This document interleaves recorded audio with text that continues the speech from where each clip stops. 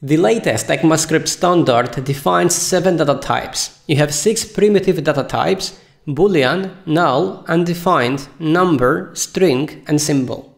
Everything else is an object. Thus, the 7th data type is object. 6 primitives and 1 object. A primitive value or data type is data that is not an object and has no methods. A number, for example, cannot be an object.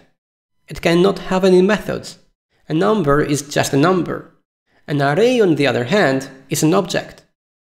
If you go to your console and you type of, and you enter the 2 brackets, you will see that an array is an object. And of course, an object is an object. I will write a console.log so you have this as an example. Type of array. I will save, go back, reload. Let me delete this one. And you can see that the array is actually an object. Again, if your data doesn't conform to one of these 6, then it is an object.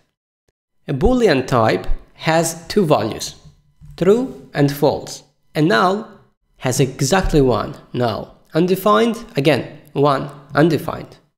A number in JavaScript is a double precision 64-bit binary format.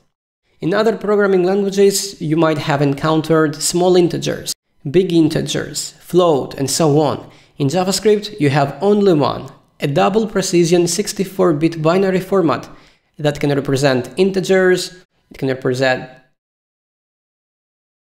floating point numbers, infinity, none, and none is not a number, so none stands for not a number, and even scientific notations. Regarding the symbol data type, we will not discuss about it in this course. This is a new feature in JavaScript and will be discussed in a different season.